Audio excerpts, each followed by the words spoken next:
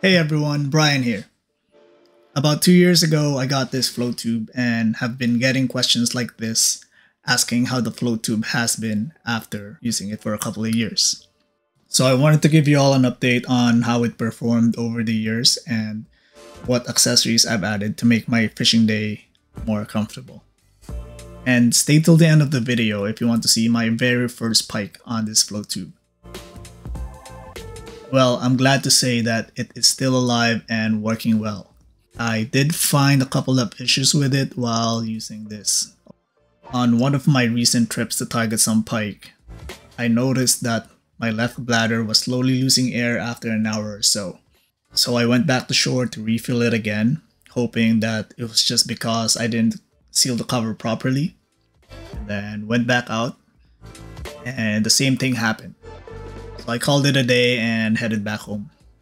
When I got back home, I went to check everything and found that it wasn't installed properly at all. Instead of having this ring here, I had it on this one, on this side. So the seal was not tight. So I fixed that and filled up the bladder again. And then I left it for a few hours just to make sure that all is good. I didn't lose any air this time, so it's safe to say that everything's working well. You just need to make sure that the cover is installed properly. The other issue was the fins. I broke this when I accidentally stepped forward, and I thought it would be more flexible than it is, but hey, now we know.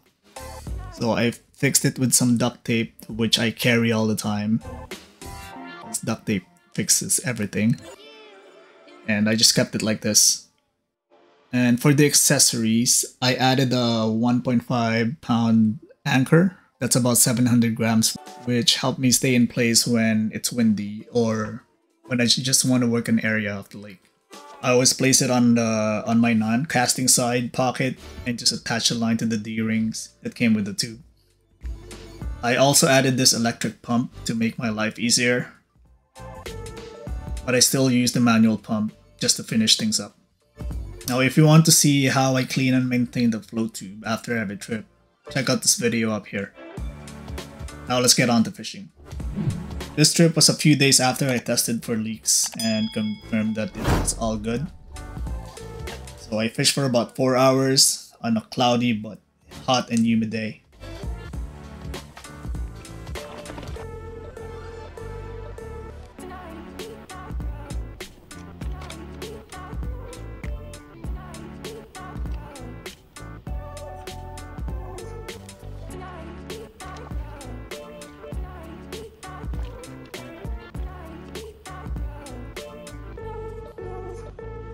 I caught a few trout and kept one for dinner.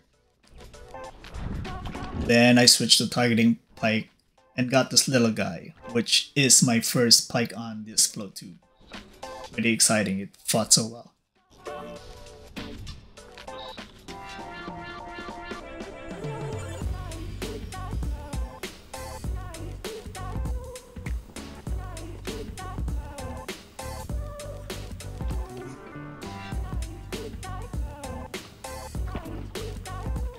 Hope you find value in this video. If you want to see more of my float tube adventures, then check out this playlist and consider subscribing. Thank you and see you on our next fishing adventure.